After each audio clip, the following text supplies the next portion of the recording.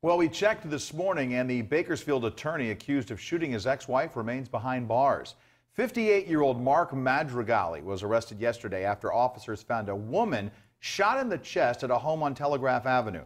The DUI attorney was the one who made the early morning 911 call and told dispatchers his wife had been shot. But officials say he's the one that pulled the trigger, and it's not uncommon, they say, for shooters to call for help.